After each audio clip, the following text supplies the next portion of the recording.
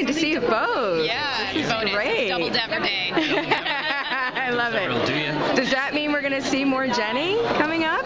You're here? Jenny's coming up because Jenny's going to have to give birth. So, but I don't have a scoop on exactly when that's And Jenny's going to be. pregnant, so you're going to be seeing more of her anyway. Oh. If you know what I mean. Good one. More of I me, like just that. more of me. Yeah, in general. Yeah. So how is the whole baby thing affecting their relationship? I think at this point it's still kind of an exciting thing. I do think Kevin is going out and getting me a lot of things I want to eat, because that's kind of got his. So every There's time. probably some stressful moments too. There are. Like with any parent, you want to do the right thing. So I'm sure that in a first-time parent, right? So they're reading all the books, getting all the literature, getting all those things together. And I'm sure there's some stress like that. A little. I think he keeps taking like aged cheese out of my hands.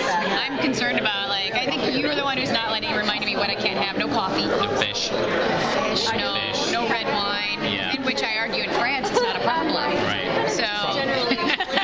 But in our reality, stay away just for 9 months. I think he's very doting.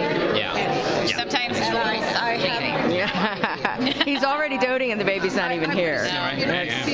He seems to be taking fatherhood as training, almost maybe like he did as a cop. He's practicing with the baby, the doll, and things like that. Black cops, like Kevin Ryan. He's like, he needs to get it all right. He needs to get his facts. He needs to get. I gotta get everything right. I gotta take good notes. So how is, now we're going to have this baby here. How is this going to affect the bromance with Esho? That's a very interesting question because, I think there's going to be some new wrinkles in their relationship. I think there's going to be some moments where he wants to hang out and, Esposito's totally single, has no responsibilities, footloose, fancy-free, so they're not going to be able to hang out as much as they want. So I think there's going to be some tension there and maybe some new things. Maybe try to get Espo to babysit. That'd be kind of fun. I think it opens up a lot of different possibilities that we haven't explored yet in the cast.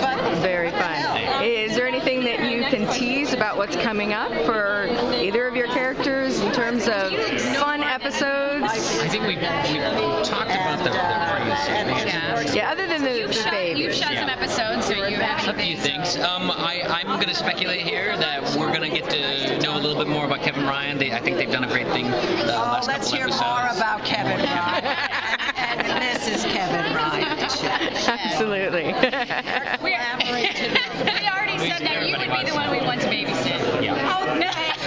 You're going to teach a child about very good taste. You teach a child about furniture and style. modern design. Style. Yes. Yeah, it's going to be nice. It's going to be good. It's all class. Well, she did a great job with castles, so.